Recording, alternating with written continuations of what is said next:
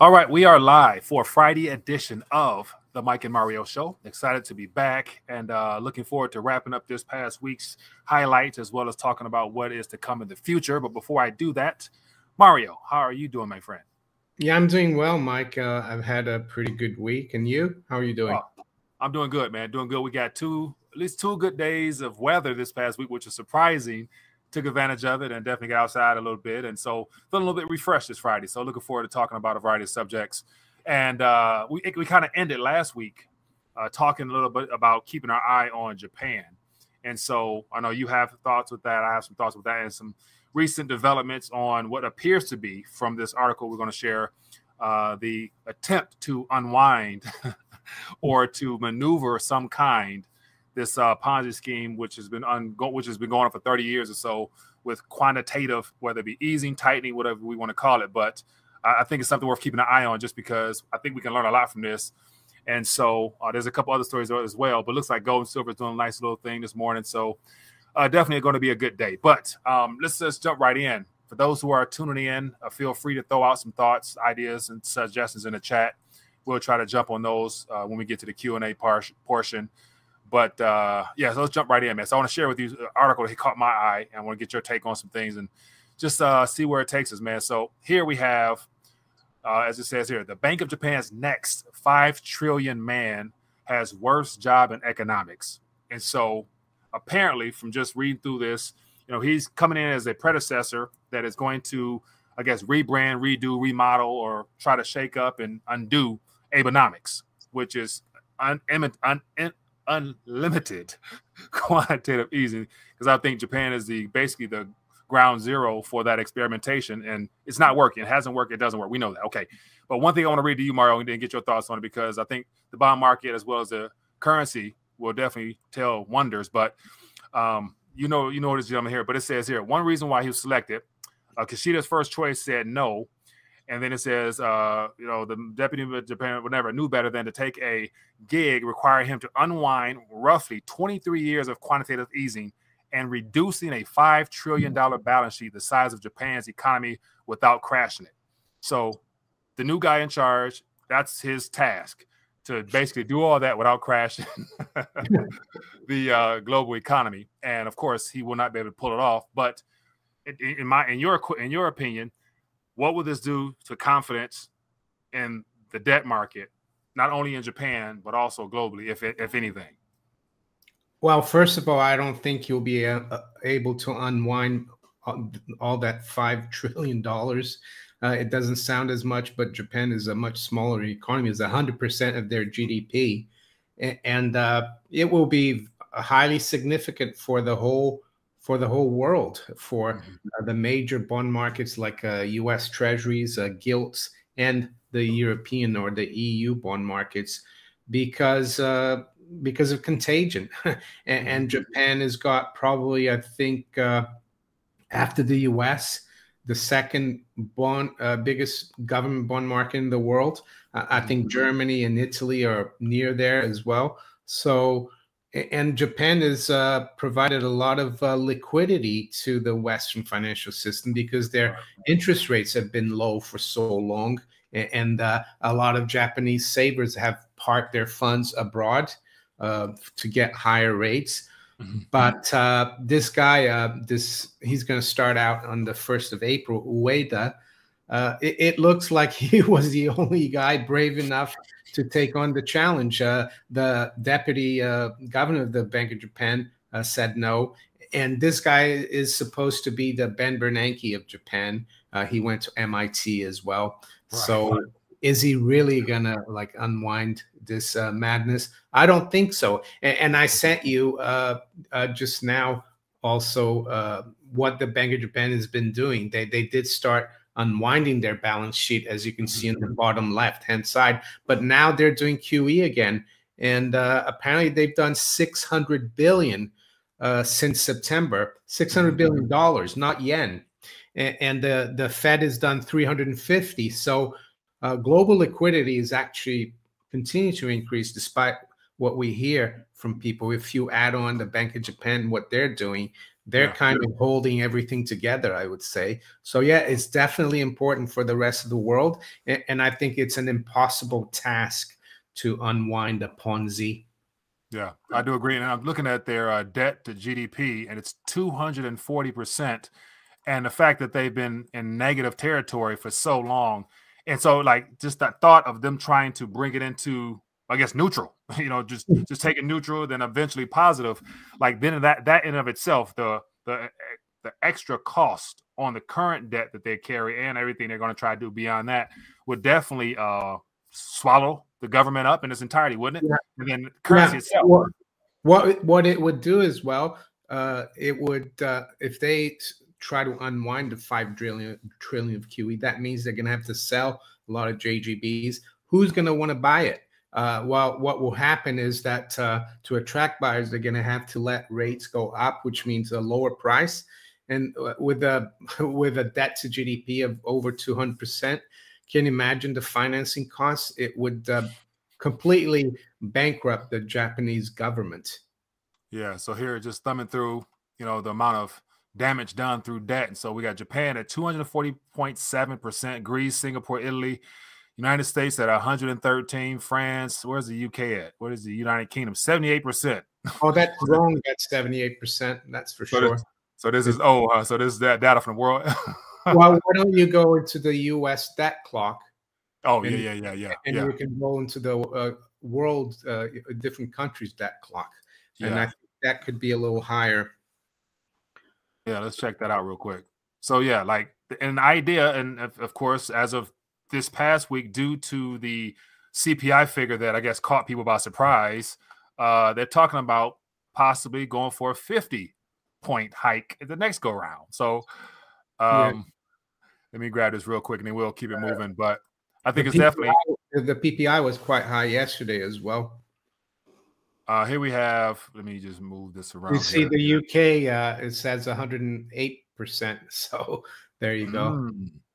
And the US, if you go to the US, that's just that they've taken out the debt that is held by government and the Fed, but it's more like 123%. If you go to just the US debt clock, if you move away from the world, you see the US is 120% there. That's the real number. And I would say it's more like 150 because they don't use nominal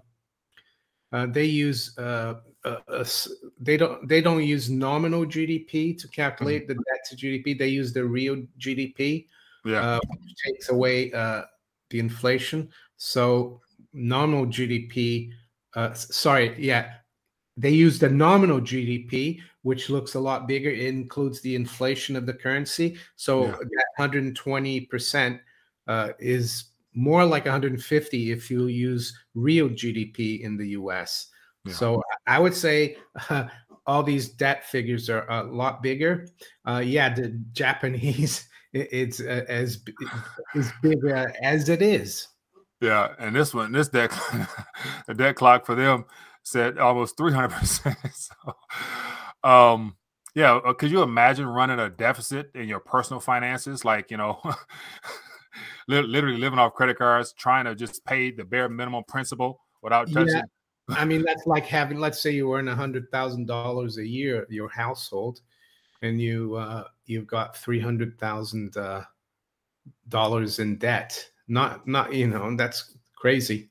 Yeah. Oh my goodness. But anyway, so the whole point in this situation about Japan is that, I think it's very interesting that their narrative is that they're going to try to unwind.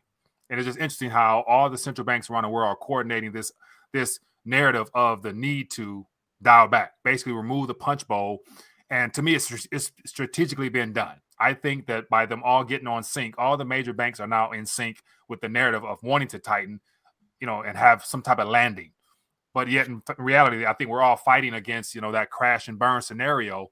And of course, the people who will be caught in the middle, the casualties of this monetary experiment will be the holders of their fiat currencies, because ultimately that's how they're able to manipulate, of course, through the interest rates or whatever. But ultimately, that's why, gold and silver, of course, can never stop telling people that, take matters in your own hands, get something real and physical that you can hold and feel, just so that you can assure yourself against the malfeasance of these fraudulent, criminal, monetary. I'll stop at that. Well, they're pretending that they're doing something about it, and they're not, because in the US, for example, I would say CPI is a lot more than 6.4%. I've heard that they've changed the way they calculate CPI from January 2023. What they've done is they narrowed the time. Instead of a 2-year moving average, it's a 1-year moving average. They're going to do everything to like tinker with the CPI lower, but that's still not working.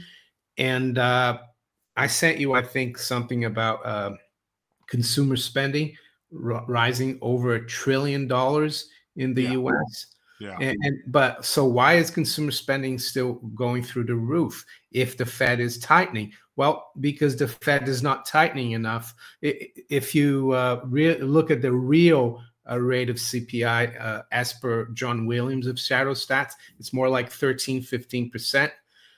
With the Fed rate at 4.6 or whatever it is, the effective rate, you are getting paid to borrow money. So yes, like you said, fiat currency, they're doing what they're doing is they're writing off the debt with inflation, and at the same time telling people that they're not. It's just the way it is.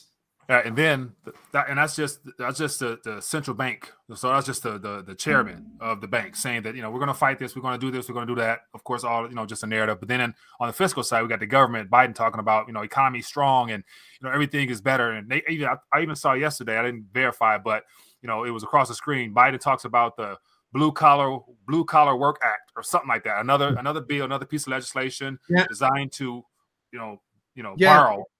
And then they're going to say they're going to inject it. Yeah, let me actually go ahead. You guys want to say?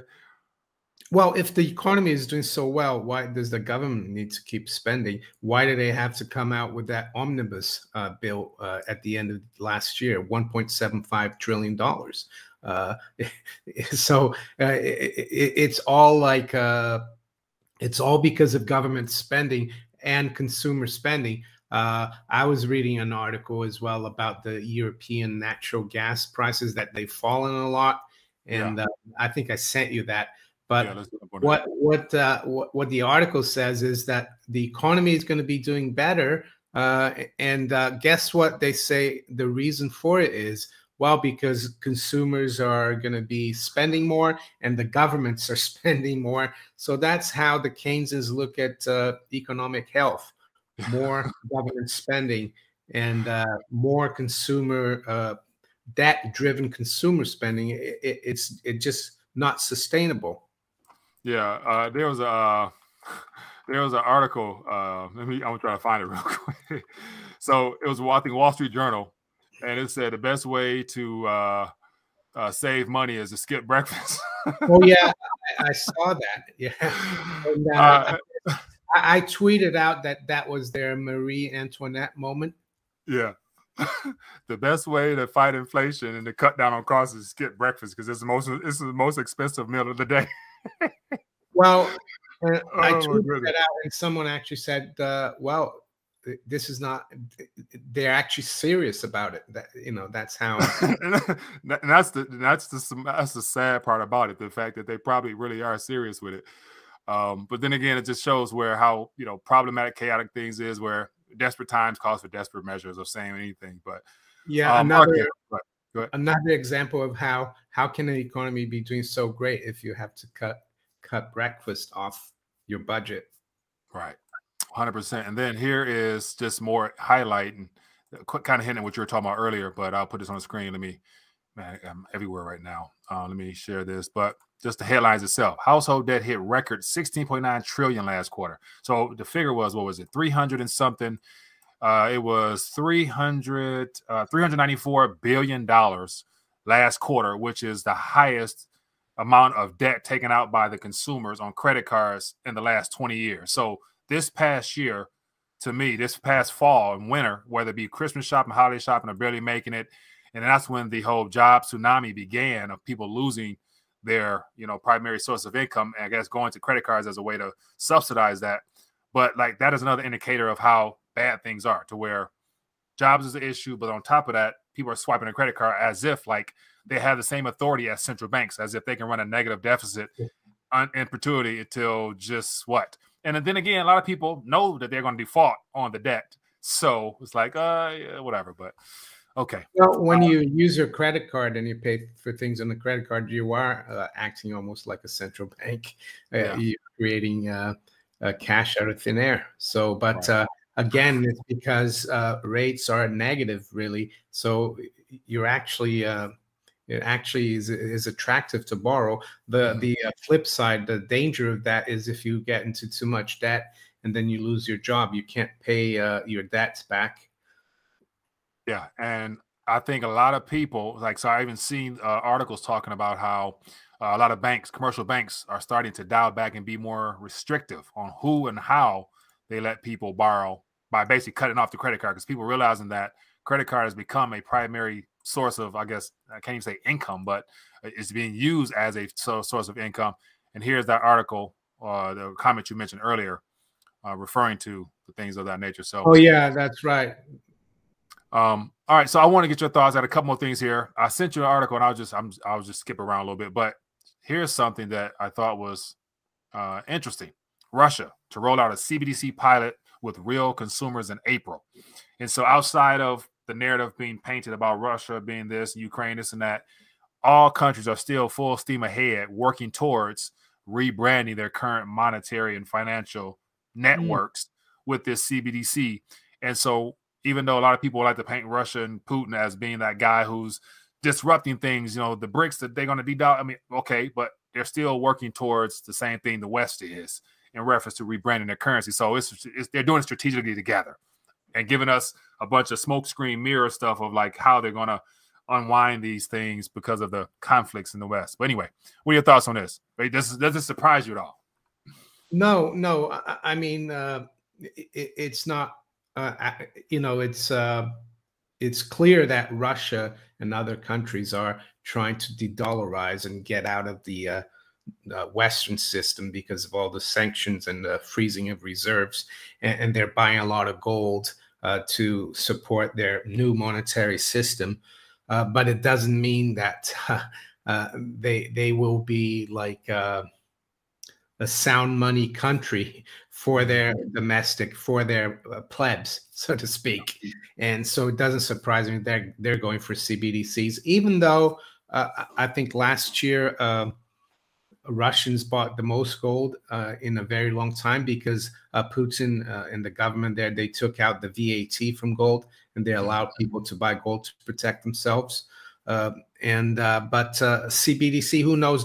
I think there was a Russian economist, I forgot his name. They're working on a gold-backed CBDC, so who knows? Yeah. But I personally would love to have no government involved in currencies or money, right. You know, the free market way. But yes, I'm not surprised they're working on CBDCs, but notice that it's just a pilot thing. And I think in China as well, it's just a pilot. It's not like a lot of people say, oh, China has CBDCs. Everyone is like being surveilled, but it's just a pilot. And I read something a few months ago from a former PBOC official saying, she said that this CBDC pilot is not really going too well because people are not really adopting it. So it's still early days. Here in the UK, the Bank of England and the Treasury, they've come out with like a consultation paper. I spoke about it in a video last week. Yes, they're all pushing for it. Yeah, and that's just for retail use, for everyday person, and however they're going to maneuver to where they're going to either interconnect it with their current bank account or just merge it to where we won't even know how it takes place on the back end. And that's where I think outside that, like the gold back narrative that also is out there. Here's an article. It says Russia's Sberbank launches gold back crypto assets on its blockchain. So they are finding ways to use this technology to incorporate gold into it, but it won't not be for the retail user. That's the problem. I believe it's going to be more so for interbanking internationally as a part of that BRICS payment network, yada, yada, yada, in the future. But what are you thinking? Well, Sberbank, I think, is the biggest bank in Russia. Yeah, it looks really interesting. Gold-backed crypto asset on its blockchain. What would be really good for Sberbank is that I would be able to go into one of their branches and say, I want my ounce of gold, but I doubt they'll do that, Right. because that's what gives the system a discipline, that you're able to redeem the gold. Right. Once they convert once they stop convertibility, then you can't trust it, even if they say it's gold backed. You need to have convertibility and allow people to convert it at a fixed rate, I would say, as well. Yeah. And I think a lot of the events unfolding, and we touched on a little bit last week, but it's escalated even more. The situation in Nigeria, and so I've seen some articles, and I actually watched a very detailed news outlet from Nigeria, on, of course, on YouTube. But they were just talking about how there's four major, like basically protests in four major cities. Not hasn't hit Lagos yet, but they got people going in the banks, stripping off their clothes, like demanding that they get their money. And so literally an intended cash scarcity created on the narrative of we're going to replace those old notes with these new ones, while all along them encouraging people, just, hey, save yourself the headache, just use the e-naira, just use your phone. Like, you know, it's you can get access to everything you need. Like, so it's a major pushback, and a lot of people are not going for it. And so that type of things is going to happen in the lesser developed countries, just because they can probably get away with it. And so I think in the developed countries like US, UK, Russia, they're going to try to work these pilots, while also we got so much chaos going on here, Mario. I'm sure you heard about the train derailments. The water system now is in danger. Okay, so all that stuff. So it's so all that stuff is still in play. It's just one of many other things that they're trying to unwind at the same time. Yeah. So there's also the CFTC. One of the data providers for the CFTC has been hacked, and they haven't updated the open interest numbers for all the futures exchanges in the US since the 24th of January. And I spoke about that this morning in my video. And yeah, do you remember we covered, I think, last year, a cyber polygon and Klaus Schwab's cyber pandemic? That could be another thing that could disrupt things. You've got also the situation with China and Taiwan. I think it was the first time in 20 years that a U.S. military official visited Taiwan. So, yeah, and it's huge. Taiwan is very important for semiconductors. And yeah, so we're going to see more disruptions. And that's why I'm noticing that none of these are coincidences. Like we had a fire. What was it? It was a fire at a plastic plant down in, I think, Florida. So just all this. Yeah, so this is what's happening, you know, in the U.S. And, of course, I'm assuming it's happening in the U.K. as well. Are you guys having a lot of, you know, anomalies that is just, you know, hard to describe over there, or what? How's that strike situation going as well? Yeah, I mean, we haven't had like derailments and fires like that. But, yeah, the strike situation is still present. I think it's kind of subsided a little bit, but I think it's going to get worse. But things are relatively calm right now, but I detect that the gilt yields, the bond market yields in the UK, they're starting to go up again. Right when like mortgage deals are coming back, because last year when we had the gilt crisis and the meltdown in the pound, a lot of mortgage providers they took out all their deals. You know, people thought the housing market was gonna like crash. And then the Bank of England intervened, did not QE, but I see rates going up again, and I think that will be a big problem for the UK. And they're still pushing this narrative with the Ukraine. I detect also that they're pushing here the fact that the UK armed forces are very underfunded, that they need to increase military spending. I saw General Milley in the US saying we need to increase military spending because we're sending a lot of our stuff to Ukraine. The Germans just said today that they're going to spend 2% of GDP permanently on military. So we could see military spending be what drives up GDP, because that's government spending. So I think it's not just here in the UK, it's happening all over the place. And the excuse, of course, is the threat from China, the threat from Russia, or the cyber threat. Yeah. So that expenditure there, as it leaks into the main economy, as far as, for more jobs, for military usage and all the types of stuff like that, that could be more juice added to the punch bowl to basically kick the can further down the road to keep markets fraudulently, hopeful, optimistic, to where people will see, my portfolio, whatever's doing well. And then, how will that impact, the gold and silver, you think? Like, because typically it's inverse whenever stock does well, gold does. So do you see, because still confidence is high in metals in general, and it's going to get higher as more currency corruption happens. But what do you think will happen in gold and silver? Is it going to continue to rally or what? Well, yeah, I've sent you an article here. It's an interview with John Paulson. I don't know if you've got it. Let me pull it up here. I got it. Yeah, we can go over that, because he thinks he's a guy who made billions during the subprime crisis in 2008, and now he says you have to own gold. So because the West is going to keep inflating, and government spending and deficit spending for the military is very inflationary, especially if you start a war. So if you scroll, maybe zoom on. Yeah, if you here you see the other a bit further, scroll up a little more, down. There you go. It says there in the middle of the next paragraph, that points to the immediate long-term depreciation of the dollar versus other currencies. The amount of money printing the U.S. central bank has done in order to stimulate the economy has also caused doubt. A lot of our growth is based on fiscal spending that has to be financed by Fed buying the debt. So, and he goes at the end of that paragraph, gold will go up and the dollar will go down. So you'd be better off keeping your investment reserves in gold at this point.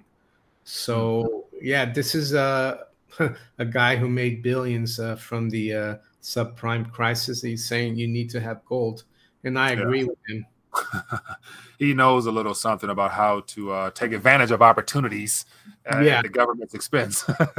So, and as we're sitting here, we're seeing a little bit of a bid upward. What came out today? What happened? What happened recently that caused this pump up, you think? Well, actually, this morning here in London, when we're 5 hours ahead of the US, gold watch actually got hit hard, and we made a new low at 1818.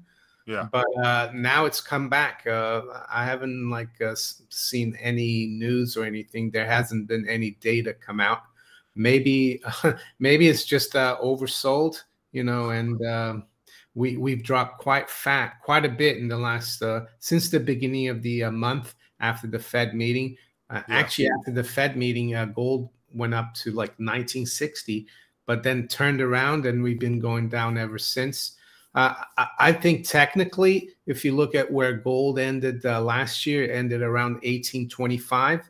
So maybe this is technically a good move. We come back to retest last year's close, and we've bounced off it. But again, I think this is the time when, if you have some extra fiat, that you go out and you try to buy some gold if you can, or some silver if you can afford it. This week, I bought a 1 ounce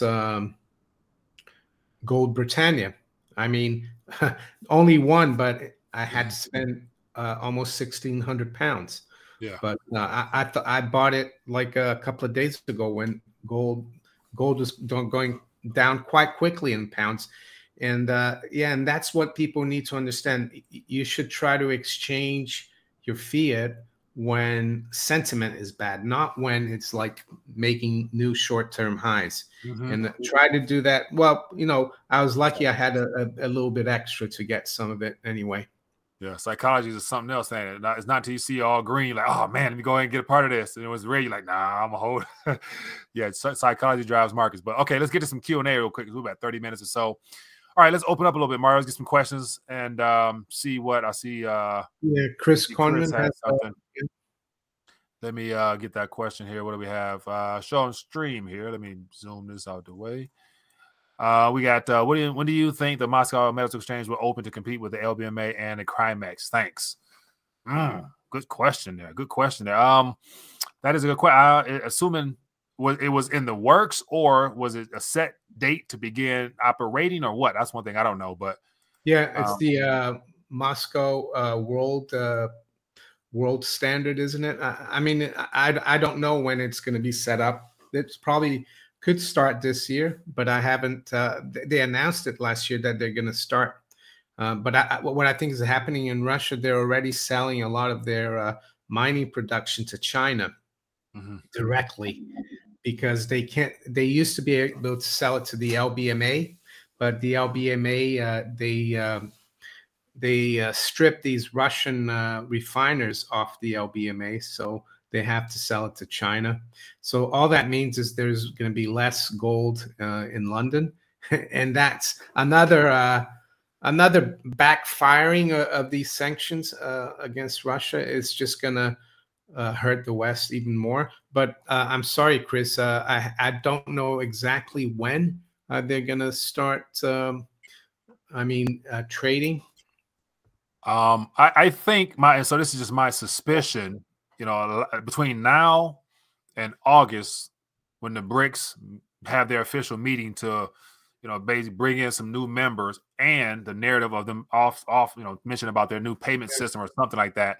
I think we're going to see a lot of interesting stories unfold in a not so positive way, because I think possibly after August heads to fall, if the BRICS do come through with that threat or promise that they're going to work on their own currency amongst themselves, I'd imagine for sure that Moscow, as well as the Shanghai Gold Exchange, as well as India's new gold exchange as well, will all somehow benefit from that announcement. So before the end of this year, you know, Chris, I'm sure you're going to hear more about that, and it's going to be shown in the price.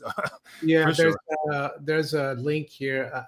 I mean, the story is too long, but I'll send it to you. You might want to put it in the live chat. Let me send it to you as a private. This was from last year, and they're talking about that. Okay. So maybe Chris might be able to read that. All right, I'll put it up, and then I'll put it in the chat as well. Yeah. So feel free to ask some questions if you guys have any. What else you see out there, Mario? Name of the game of control. I'm trying to find this. So I'll put that article. Yeah. So I'll just put the article in the chat if you guys want to read more about that. Yeah. All right. Let me see here. What else the questions we got here? The Digital Queen. What's happening? I'm curious, just because I don't get a chance to dive into it. How's I guess the King doing? How's the King doing? I think he's alive. Well, no, I don't know really. I don't really follow. I just know that there's going to be his coronation is going to be, I think, in May 6th. But apart from that, I haven't heard much. I mean, the coins they're like mincing coins with him on the back on with his head already.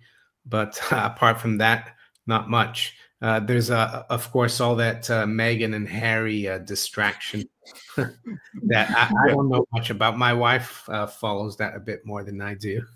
I know. I saw also they're going to have some bank holidays. Shut in May. I think I saw something about it was a couple billion will be lost in, you know, when everything shuts down. Like, so basically, like, that shutdown is going to cause a little bit of a problem for businesses and everything between. But I think there will be people who have street parties for the coronation. I'm not sure I'll be participating. I mean, here's another question here. It says, question: how do you put your investments in gold when they are in the traditional swap stocks? Wow. First, you have to liquidate your holdings of Schwab stocks. I assume Schwab is the broker you have your investments with. You have to sell your investments and then take the cash and you go to a bullion dealer and you buy real gold. You can't really buy real gold through a stockbroker. Right. Claims on nothing. Here's MW says India, South America, and many Asians will buy it. The West days are numbered. BRICS has a long list of countries that are getting on board. Right. So speaking of which, Mario, look for some more questions. I saw an article. Low blood pressure has a question. If hyperinflation will destroy all debt, why not max all credit and get silver now? Yeah, that's a good question. I would say we don't know when hyperinflation will kick off. Mm-hmm. And it could, this kind of scenario that we're under of inflation could keep going.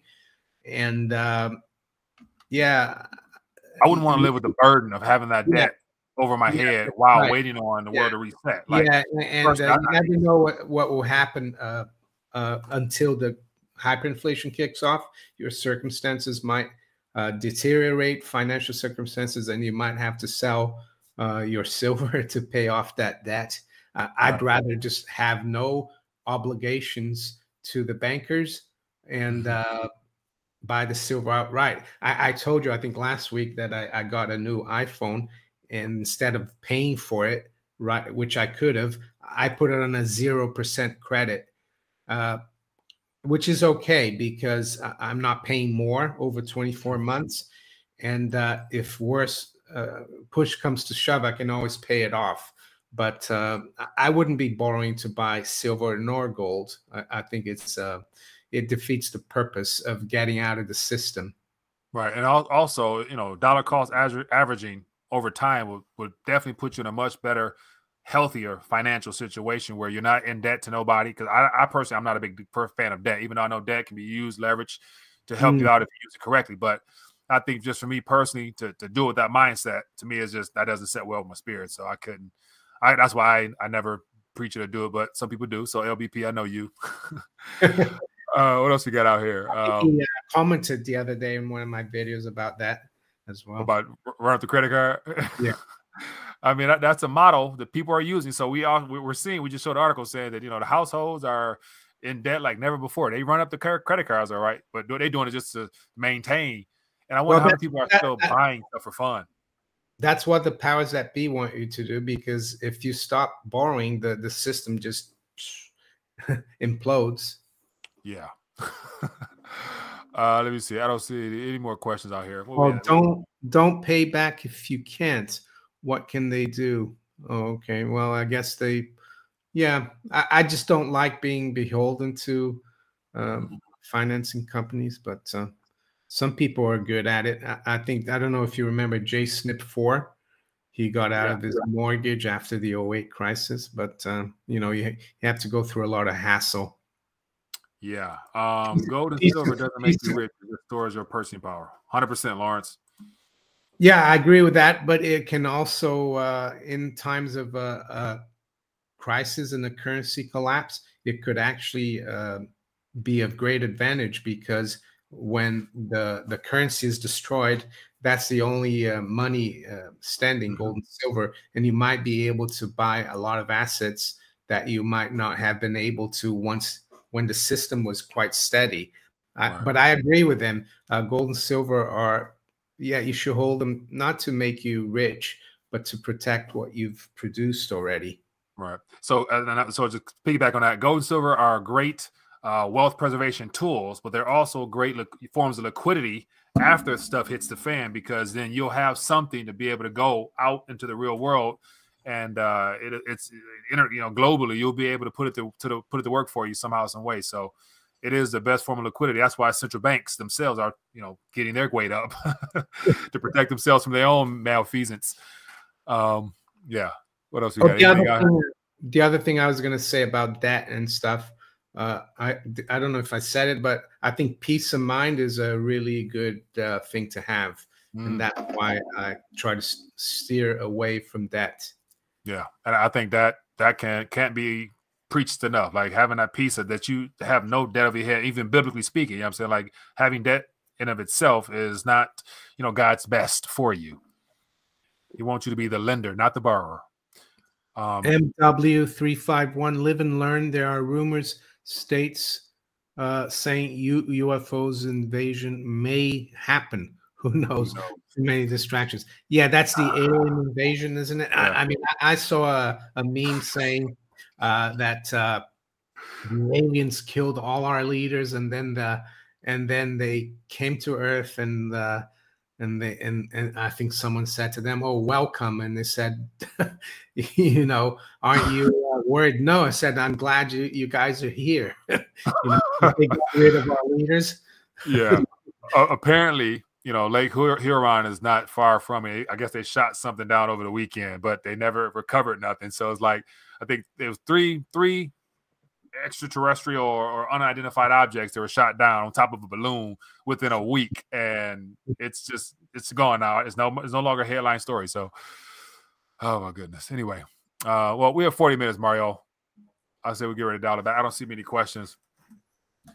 Looking ahead, so one thing I did want to mention is that the narrative might have changed slightly, and the reason I mentioned the narrative is that the one article we didn't touch on, it says here, 2 Fed officials said on Thursday the U.S. Central Bank likely should have lifted interest rates more than it did earlier this month, and warned that additional hikes in borrowing costs are essential to lower inflation to desired levels.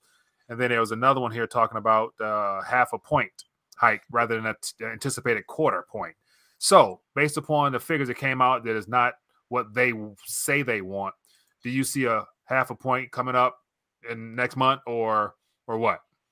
Yeah, I haven't looked at the the futures market. They usually predict where that it would be.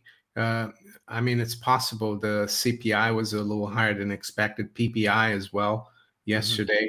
So the Fed must be concerned. But at the same time, I don't think the economy is doing as well. We saw the Philly Fed drop, really plummet to levels that we haven't seen since like the 2020 crisis and the 08 crisis. But